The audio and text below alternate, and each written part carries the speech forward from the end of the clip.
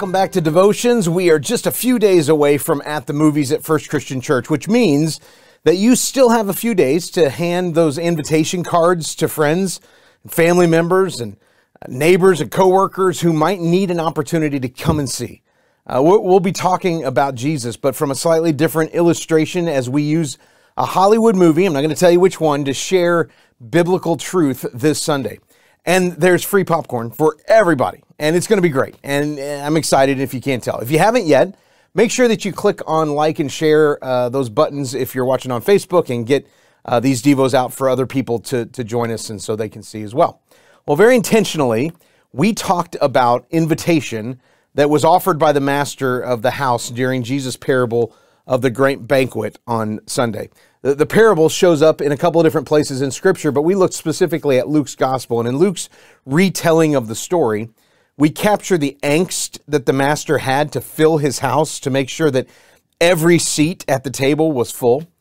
He wanted his servants to go further and further out to invite people to come. It's a call for his church to be full of people who will invest and invite and invest and invite so that more people can come and more people can have better lives. And we also talked on Sunday about the efforts of Jesus to invest in the life of the woman at the well that led to her action of invitation that followed. John chapter 4 records the encounter of the woman at the well, and Jesus has a conversation with a woman who has come to the well by herself in the middle of the day, which tells us right off the bat some things about her. Culturally, this tells us that she was a bit of an outsider, that she was a bit ashamed or maybe just distant in her whole situation in life from all the other women in the community. She's had 5 husbands, is now living with a guy who's not her husband, and she's a bit of a loner. But her conversation with Jesus, though a little contentious at times, leads her to a new spirit, a new outlook, a brand new way to see hope and truth and grace. And at that, she runs to town to tell people who don't think much of her that they should just come and see what she has found. Come and see, she said. And the people did. There was enough excitement and enough enthusiasm in her voice and in her actions to want to experience whatever it is that she had experienced. But there's a portion of this story in John chapter 4 that we tend to miss. We kind of quit too soon on the story.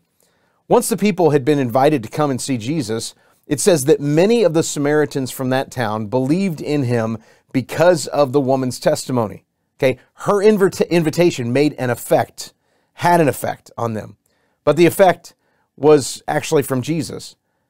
And they didn't hang with Jesus for just like a second or two, just for a moment. It says, so when the Samaritans came to him, they urged him to stay with them. And he stayed 2 days.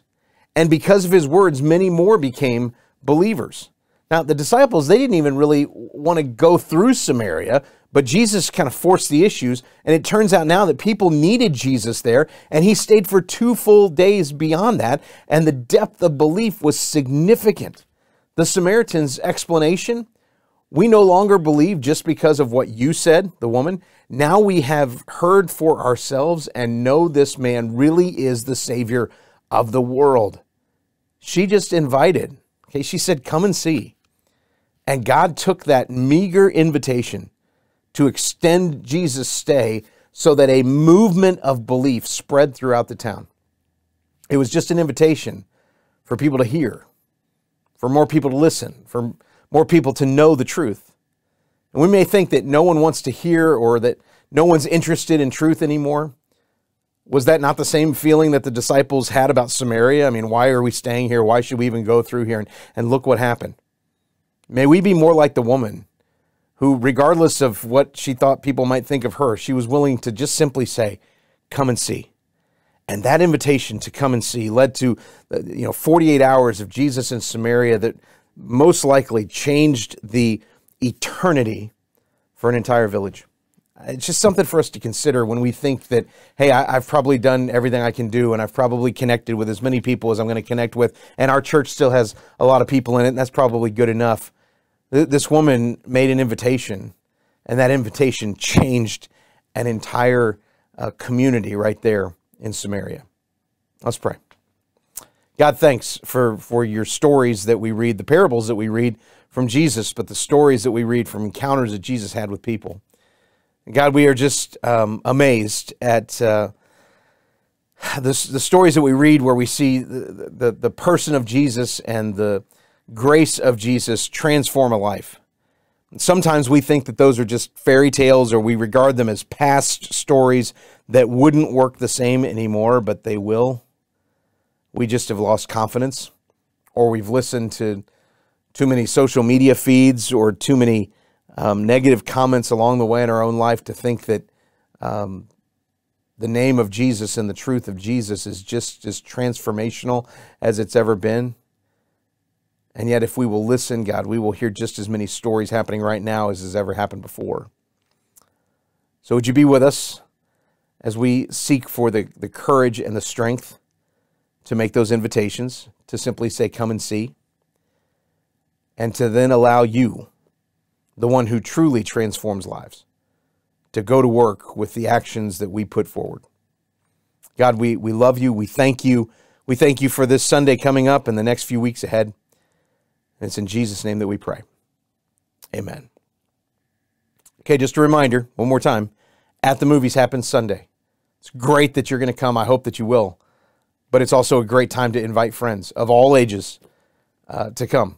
This is going to be a special year for At the Movies because I have a pretty good feeling that the vast majority of the people who are sitting in the seats have seen all of the different films that we're showing this year, but they're going to hear them from a different perspective, from a place that says, hey, here's some unbelievable biblical truth that was hiding in the weeds amidst these Hollywood films. So make sure that you take your card, hand that out to somebody this week. If you need more, we've got more sitting on the desk ready for you for this week that you can hand out in the week ahead.